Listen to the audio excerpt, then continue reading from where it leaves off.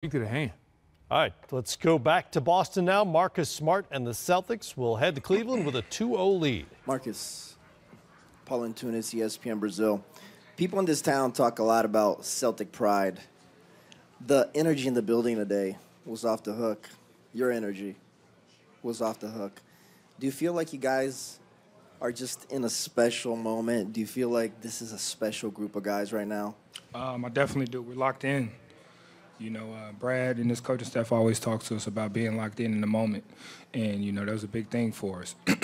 So we're just trying to stay locked in and focus on each other and really, you know, decrease all the outside noise and distractions.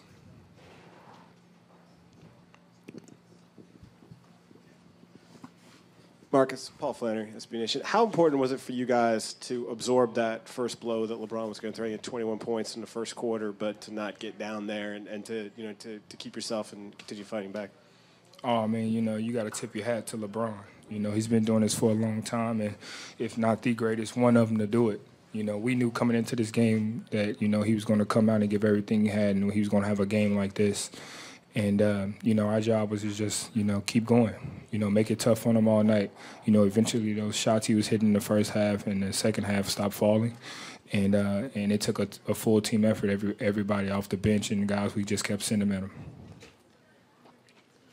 Brian Robb, Boston Sports Journal. Marcus, you got pretty heated there in the second half when Al went down on that foul by J.R. Smith.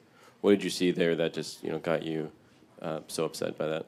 Oh, man, we're out there to play basketball, you know, and I just looked at it, you know, Al's, he's a defenseless, person. He's in the air. He can't control how his body goes, and he's not even looking in.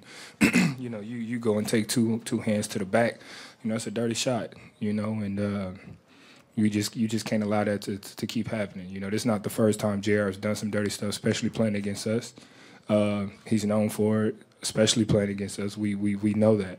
So, you know, if it's like a bully, you keep letting the bully keep picking on you, he's going to keep picking on you until you finally stand up, and that's what I tried to do. You know, one of my guys was down, and I took offense to it. Jared Weiss from The Athletic.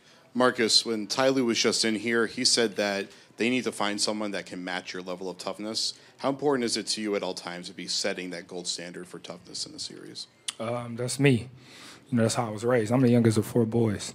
You know, my whole life I've had to fight. I had to get down and do things and that, you know, in order to secure my spot in the household. You know, so coming onto the court is nothing different. And, you know, we're the underdogs. We're coming in. Cleveland's, you know, picked to beat us. We have to come and give energy, extraordinary energy, all the time. And, you know, I just try to be that spark plug.